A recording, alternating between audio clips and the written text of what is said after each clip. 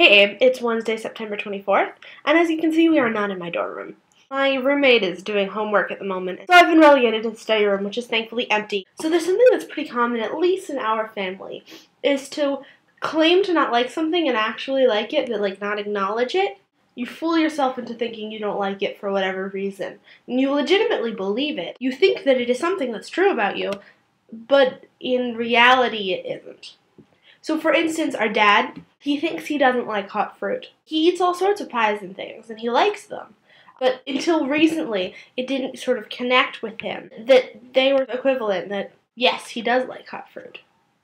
Our mom is similar to me in this respect, in that she thinks she doesn't like gore in movies and television shows. She doesn't like violence, she doesn't like gore. And then she falls in love with all these cop shows. She got us all into Bones, and that is one of the goriest shows I've ever seen. Maggots and stuff.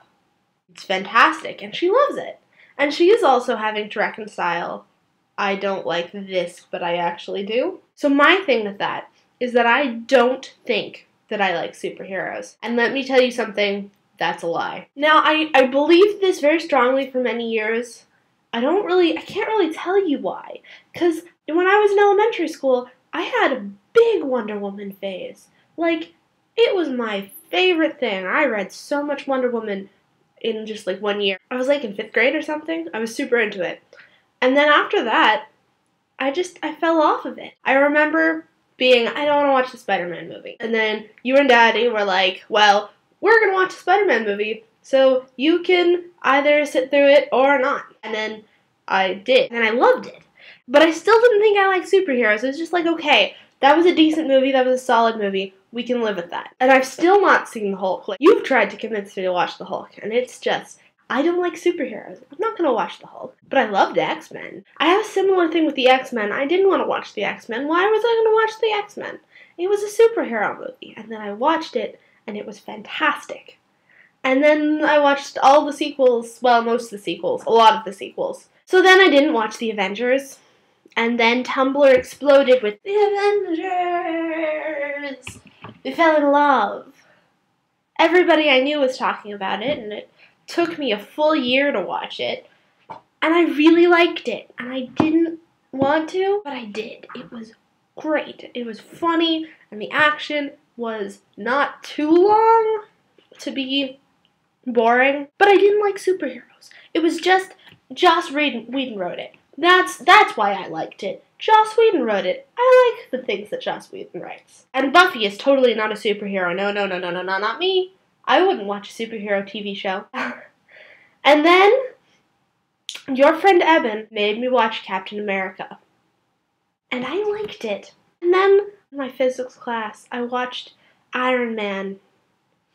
And I liked it. And then also in physics class, I watched Iron Man 2. And it was a sequel, and it was a superhero movie, and I liked it. Long story short, I saw The Winter Soldier really recently, and it was amazing. And I really liked it. And I think that I might be giving up. Because the fact of the matter is, superhero movies are fun. And recently, a lot of them have fantastic characterization.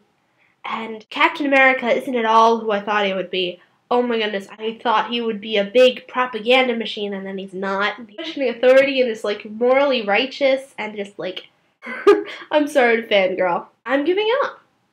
I like superheroes. And I'm gonna try to start reading comics.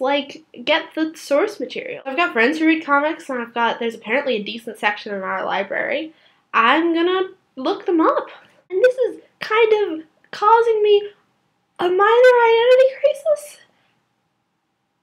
Because I don't like superheroes. Superheroes and superhero movies, they have gratuitous fight scenes and hollow female love interests that don't advance the plot, and they have badly articulated characters, and they have just stupid.